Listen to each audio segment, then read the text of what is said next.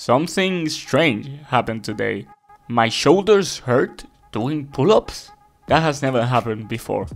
But I switched the workout to a push session and I did weighted push-ups and that didn't hurt my shoulders.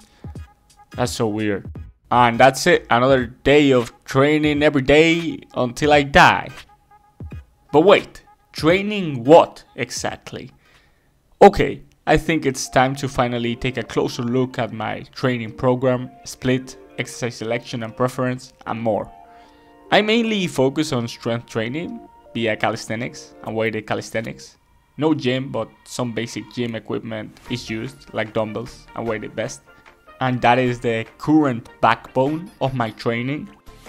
On the morning, I normally do biceps once or twice a week from 5 to 8 sets, different variations. And on the other days, I do shoulder and tricep focus exercises like shoulder presses or Turkish get-ups. Again, once or twice a week, and the other days I just go for walks. On the afternoon, I tend to go to the calisthenic park, and that's where I do all the serious strength session. As I said, the basics, pull-ups, push-ups, dips, and some other stuff. I also train legs once a week on the morning. Not with crazy amount of weight, but I do train them. Also, I used to run and swim more. Now I do both of them at least once a week. Finally, there's also the quote-unquote weird stuff that you see me do. Other forms of training such as club bell and mace lifting, stone lifting, working on the countryside. I love it. These kind of things aren't the schedule. I just do it when I feel like it. I'll wake up and say, okay, I'm going to go and lift rocks, and that's how it works. Wait, apart from all that, there's also a lot of incidental training, which can be anything. I'll just be doing nothing and I'll start crawling, dancing, using a gripper. I'll practice front levers. I suddenly do more squats or push-ups. So the question is, what's missing from here, in my opinion? The simple answer would be everything, because I want to be able to do everything, any sport, and I would like to improve in literally anything.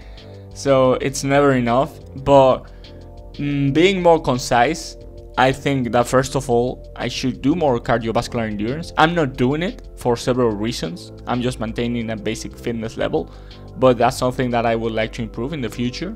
There's also the, let's say, mobility and stability stuff. I'm not doing enough yoga or those kind of exercises, and I think they are really important, especially for health. And finally, there's some gaps in the strength training, you know? Yeah, back and shoulders are great, they're always being worked, but what about the legs? You know, what about hip hinges? Squats are good, but I don't do enough variation with leg exercises. I don't do Romanian deadlifts or any kind of deadlifts. And also abs, you know, I tried to put in the ab exercises in my routine. I tried to strengthen my abs, but that hasn't worked out yet. Some appropriate changes should be made. Whether they are going to be made or implemented, I don't know. Only the future will tell. And yeah, I needed to come through with this one since yesterday's video was like short and not much. So today you get a more intense viewing experience.